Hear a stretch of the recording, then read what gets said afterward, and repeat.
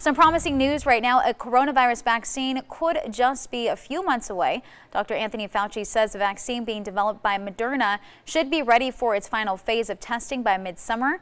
That would involve giving the vaccine to about 30,000 people between the ages of 18 and 55. They'll also test its effectiveness in some elderly and people with underlying health conditions. Dr. Fauci says if those trials go well, he expects 100 million doses of the vaccine to be available by the end of next year.